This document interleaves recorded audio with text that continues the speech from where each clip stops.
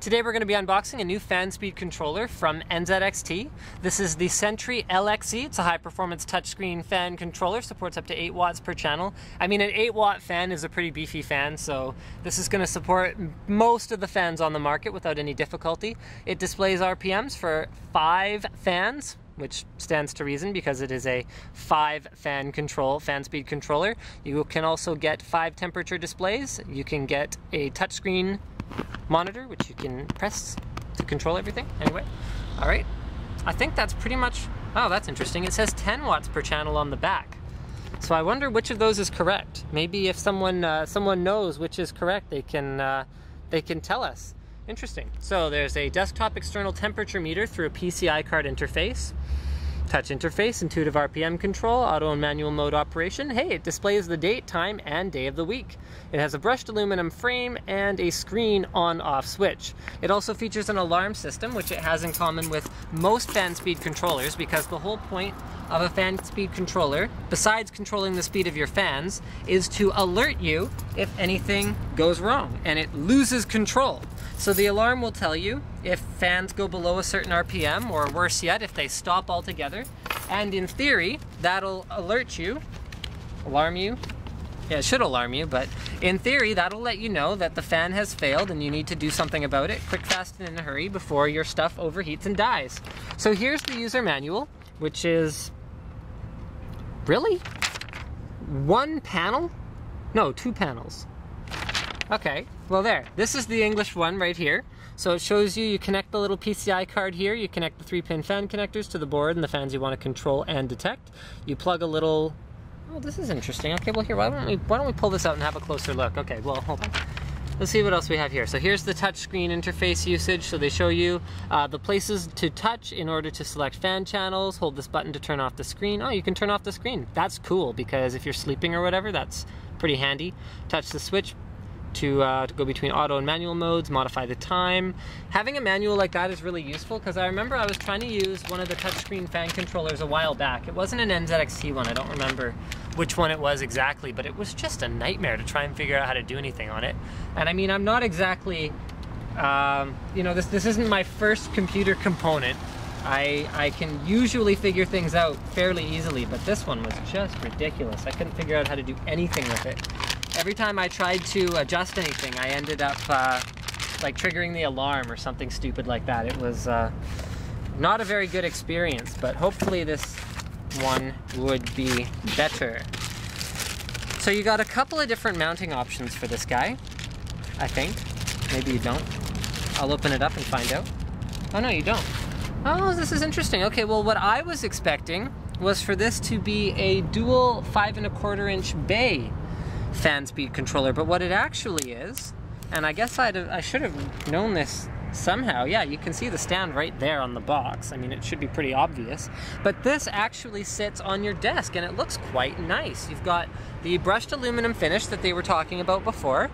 You've got kind of a chromed accent around the screen itself, and then you've got the touch screen right here. And this is, I mean, this is thick too. This is just gorgeous metal, because what you typically see on like a cheap component that's gonna sort of sit on your desk like this, is you'd see aluminum maybe half the thickness of this. Usually steel, never mind aluminum. But it would be just like thin stuff. Wouldn't look very nice, but this has actually got like it's got a plastic back on it, but I don't think that really matters because they've just got a gorgeous piece of aluminum on the front here. These bottom pieces, I'm not sure if they're stickers or not. No, it looks like they're just rubber. So they're non-slip rubber on the bottom here to make sure that it doesn't slip. Okay, so if you were to put it down on, say for example, a park bench, you wouldn't have to worry about it moving around too much. See, I can put a little bit of force on it and it won't move too badly. All right, so let's have a look at the accessories that are included with the LXE. First of all, we have this.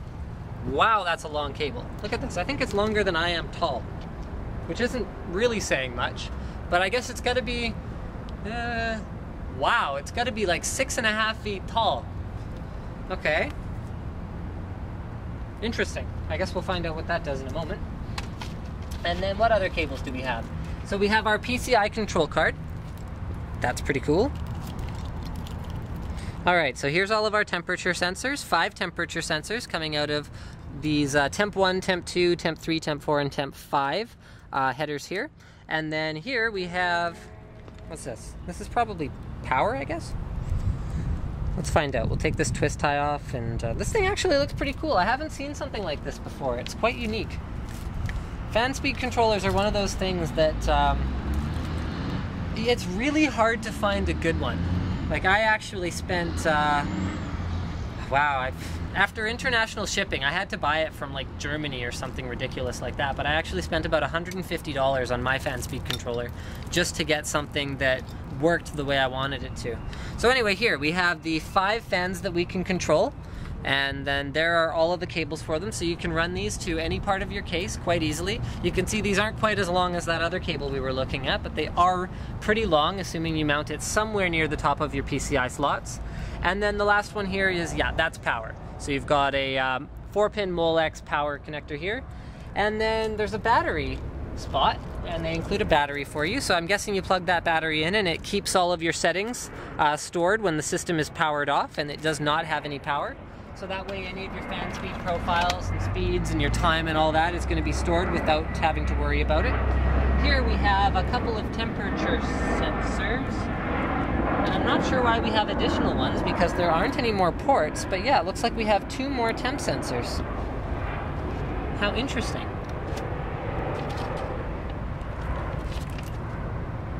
Huh. Okay. I'm not quite certain that I can figure out why they're here, but they're here. So you have 2 more temp sensors. Maybe it's just if you want to run them somewhere else in your case, because the other ones are all kind of grouped together. Maybe if you don't want to use 2 of them. Okay. And I figured out what this cable's for.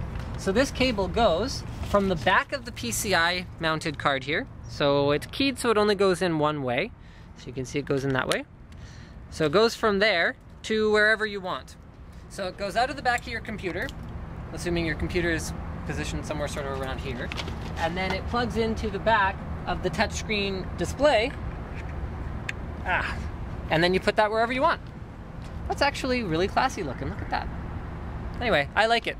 Thank you for checking out my video blog on the NZXT Sentry LXE touchscreen fan controller.